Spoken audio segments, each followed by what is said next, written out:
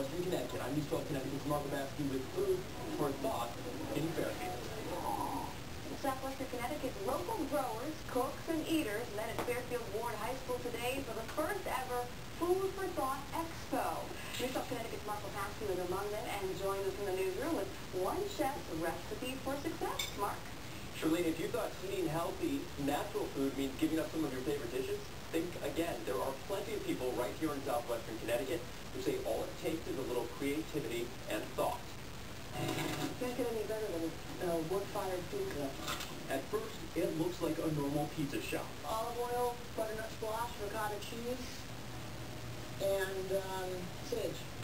But take a step back and you'll realize it's not just his portable pizza oven that makes Chef Borofsky stand out, but the unusual ingredients he uses to top his pies. Most of the toppings are local, I'd say.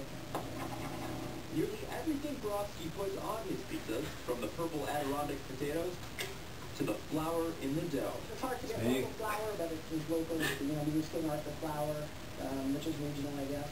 It's all natural and comes from as close to home as he can get it. What a great way to use seasonal local ingredients. And there are dozens of others here with that very idea. We've got everything from soup to nuts, literally. From expert gardeners teaching how to grow the perfect tomato to the homemade honey made by Connecticut bees, Amy Hall says you don't have to sacrifice convenience to eat well. And to get started, all it takes is a small step. We want people to go home with a bouquet of kale, a bag of quinoa, some red lentils. And if you couldn't make it to today's expo, but want to learn more about either Chef Borofsky's pizza movement or the Food for Thought event, just visit our website, news12.com. In the newsroom, Mark Borofsky, News 12 Connecticut.